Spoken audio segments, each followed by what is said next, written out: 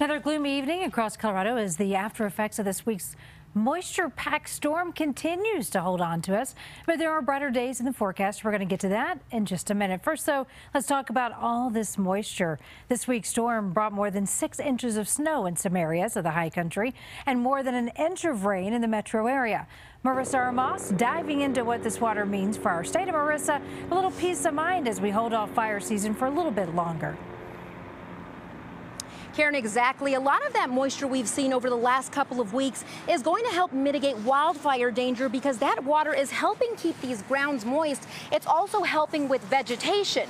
Now, experts say when it comes to those water levels, they might be a little higher, but right now they're not causing flood threats. Don't panic. These showers are a good thing and they will help with our water supply. While it may seem like we're seeing an excessive amount of snow and rainfall in Colorado, experts say all this moisture is what we need. I think the storm was a good thing, primarily from a drought standpoint and mitigating the probability of things like wildfires later on. The months of May to June tend to be the wettest time of the year for our state.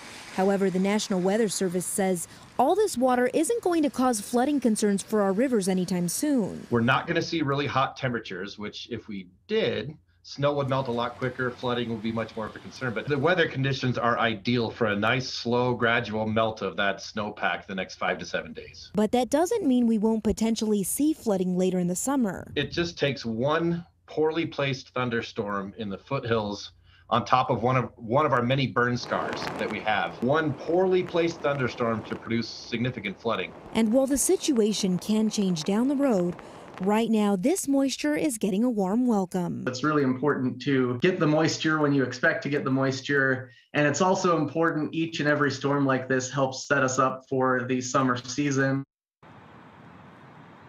And of course, if you plan on being out here in the river or going hiking, make sure that you're prepared. Check those water levels before you head out and take precautions. In Denver, Marissa Armas covering Colorado First. All right, Marissa, thank you.